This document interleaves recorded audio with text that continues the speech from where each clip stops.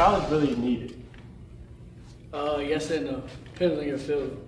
Okay, so can you elaborate a little bit more? I want to be a state trooper, but my main thing, I'm going to school to play sports. So Okay. You don't need to be a state trooper. You don't need to be education. You don't need college.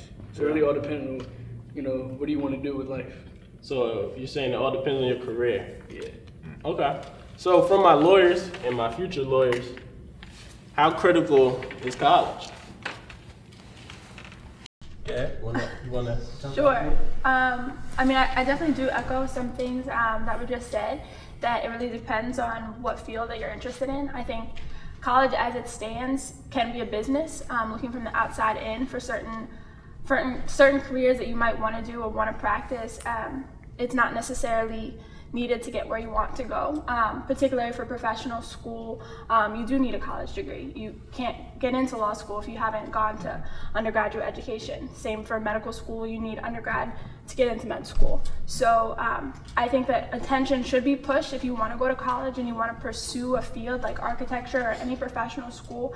Absolutely, if you have the opportunity to go to college and further that, get your degree, do it. But don't feel pressured that you have to if there's a career path that you want to go on that doesn't fit the traditional mold. Okay, I like that answer. I'm just gonna get a little debate here. So how many people deal with student loan debt? Just raise your hand. So pretty much almost everybody on the stage, right? So now the question turns to, is student loan debt really worth the sacrifice of those 4 years or 5 years? It took me about 4.5. Yeah. Me personally, I don't really like it, but. I think you have to be strategic in how you go about getting to school. Like in Delaware, there's a seed program where you can go to community college for 2 years and transfer into Del State. I think sometimes we get so excited with going to college that we forget that you do have to pay this money back. I think that if, all of us, I don't know if, how rich we are and what, social class we may be in, but there's loans and there's things that we have to pay back, so we should maybe get a job on campus or maybe look for scholarships. I think a lot of students don't look for scholarships as much as they should, and there's money out there that's just sitting there because no one's applied. So you just have to be strategic in how you go about it.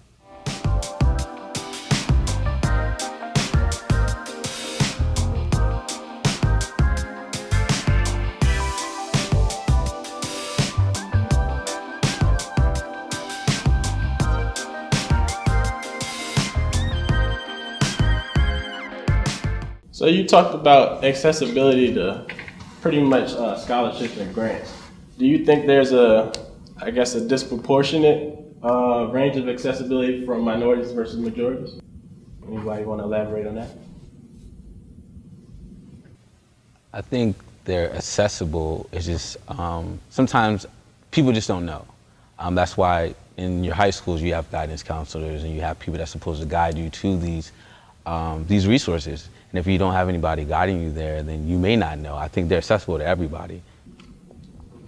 I would say, I was just going to say that definitely it seems like in most situations college is like a definite, like you should do it. Like it almost like, it wasn't until like later on I realized that college was an option for me. And then it wasn't until I went into college that I realized, oh, I'm in debt. Oh snap, Yeah. what I'm going to do? Because I don't even got a job, I'm still trying to get an education. Exactly.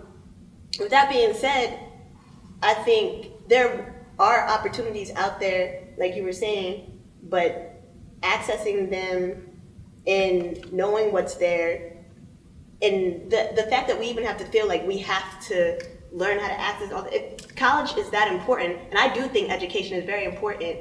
I don't think it should be that expensive now. Earlier your question was, is it worth the cost, the debt? Education is always worth it. If you can go to a library for free and read a book, it's always worth it. The fact that I have to go and pay for this certificate that said I read my book doesn't feel worth it. But I think it is always worth it.